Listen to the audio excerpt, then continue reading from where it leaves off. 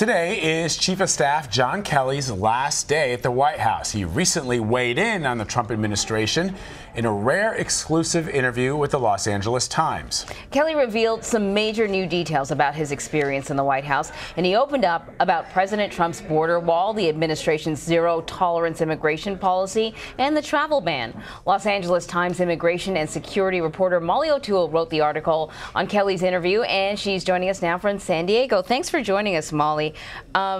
Really fascinating article an interview, because I think a lot of us have spent time sort of trying to interpret Kelly's facial expressions, his hand gestures, his head, whether his head is down or up, and not really getting much insight from the man. So this is why these articles were so great. So first off, I want to start with this.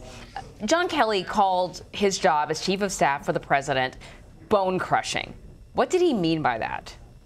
I mean, he was pretty candid in the interview that the job was extremely difficult. Other people have reported that he has told people he has the worst job in the world, or it's the most difficult job he's ever had. In their interview with me, he described really long days, every waking moment spent with the president, discussing the issues, arguing sometimes. He also described really a nonstop job and very difficult, and whether it was handling some of these controversies that came early on in the Trump administration and really have continued, or this sort of interagency rivalry and palace intrigue, and just the dynamic of such an inexperienced administration when it comes to government, trying to manage that and institute some sort of process or order where there was none when he came in. At least that's how he describes it. Yeah, you know, Molly, the article and the title of your piece is John Kelly says his tenure as Trump's chief of staff is best measured by what the president did not do. You say that oftentimes Kelly mentioned that the president would press or ask questions about the limits of his authority. What more can you tell us about that? That seems very troubling for a lot of people.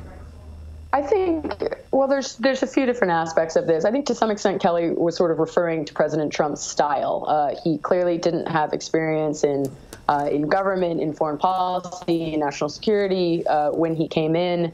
John Kelly has had a long career in government or in public service in the military. So really contrasting styles. So I think where he sort of described the president sort of constantly pushing the limits of what he could and could not do, it was more of, why can't we do it this way, or why can't we do it this way? And then having to get the team together to sort of explain, well, you know, we have to ask Congress, or we have to act within these constraints of the law. So I think the first aspect of it was certainly style. I mean, I think in terms of his tenure, or Kelly and his defenders sort of framing his tenure as best measured by what the president didn't do, or what he was able to prevent the president from doing. I think that really gets at the heart of people's question about John Kelly, sort of what did he really believe? He was supposed to be the adult in the room managing President Trump.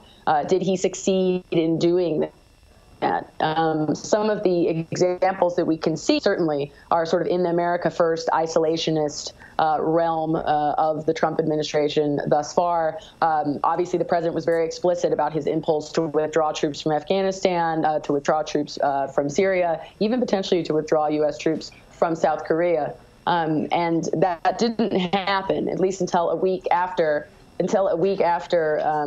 John Kelly's tenure. Then we end also around the time of Jim Mattis's resignation. We see the announcement via Twitter about withdrawing troops from Syria and half the troops from Afghanistan. So I think that's a good example potentially of where John Kelly was able to sort of temper those impulses. Yeah, in your article, Kelly says that, you know, he saw one of his jobs as to provide the president with multiple streams of detailed information in order to make a decision. And I just wondered if he expressed any frustration with providing all these streams of information. And it's been reported that the president doesn't like to read, that the president operates from his gut, as you point out in the article. I mean, that has to be frustrating. I mean, clearly, I think in him describing it as a bone-crushing job and one of the hardest jobs he's ever had, and very long days and every moment spent with the president, sort of navigating these issues and negotiating in a way. I think that hints at the frustration of providing all these multiple sources of information and sometimes the president going the other way. Clearly, it's in John Kelly's interest to portray a process that he put in place as working. But also John Kelly's been very clear.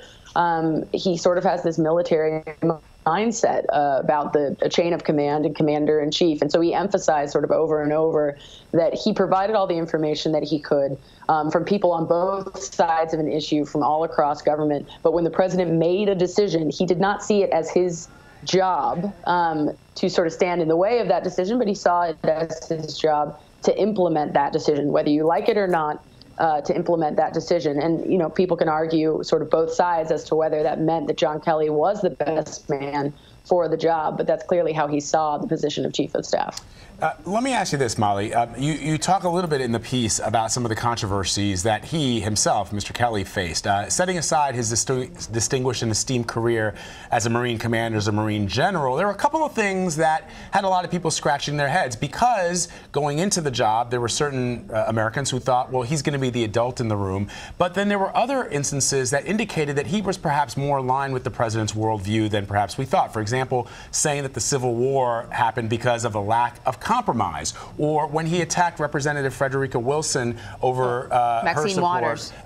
Was it Maxine Waters? I think it was Frederica Wilson. Okay. He called her an empty barrel because she was very supportive of the soldier's family who was killed in Niger. He also mishandled the Rob Porter situation. So I want to get from you what your impression was about who he actually was, what his worldview was, and how he felt about those things. He never apologized to Representative Wilson, for example.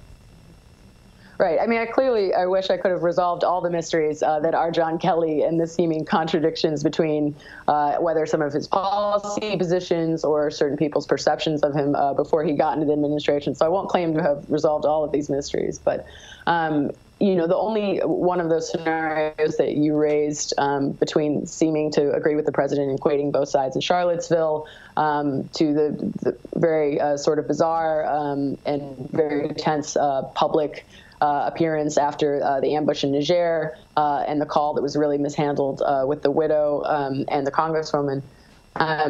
Between all of those issues, the only one he's acknowledged publicly that he had mishandled was the Rob Porter situation. So I think these seeming contradictions very much remain. And I think even John Kelly's supporters have been surprised the degree to which he has been aligned with the president on a policy issue, or at least been willing to give a sort of full-throated defense of the president in scenarios where people thought that what the president had either said or done was really indefensible. So I think that it is clear that John Kelly's legacy, whatever he may have prevented the president from doing, is going to be tied up with these controversies, especially the ones that you mentioned, but also on policy issues, from the travel ban when he was Homeland Security Secretary to the family separation policy.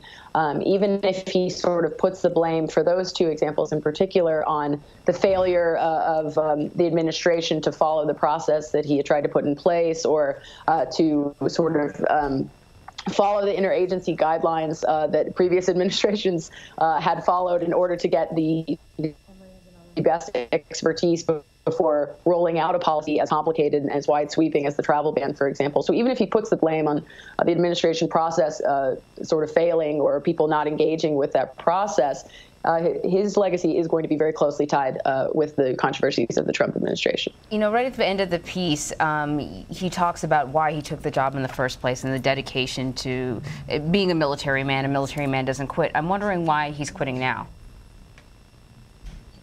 I think he put it in a few different ways, and this information has been reported as well, believing that sort of an 18-month or 2-year, if you look at the total time of Homeland Security Secretary and also in the White House, was an appropriate period of time, that he was always going to try and stay until 2020, that after the midterms was a good time. But I think we can also look at the frustrations of the job and the sort of before and after Kelly and Mattis news about the resignation came out, and for the reporting about the withdrawal of troops in Afghanistan and in Syria, I think we can look at that and combine with Kelly's comments and see that it was both timing. We're approaching 2020 as well. There's been reporting that there's concerns from the administration that John Kelly was not a political man, not politically inclined, and he was very adamant that he told the president when he took the job that he didn't think the president would be best served by someone who's overly concerned with politics. And then we see the policy differences that persisted, particularly, at least publicly, on the sort of isolationist America First area, foreign policy area, as I mentioned. So I think we can see all of these things combined, and take away the conclusion that John Kelly thought it was the right time. Just a great interview, Molly O'Toole. Congratulations on getting it, because it really did offer us a lot of insight into what Chief of Staff Kelly was thinking during his tenure in the White House. So thank you so much for joining us to share those insights. We appreciate it. Thanks for having me.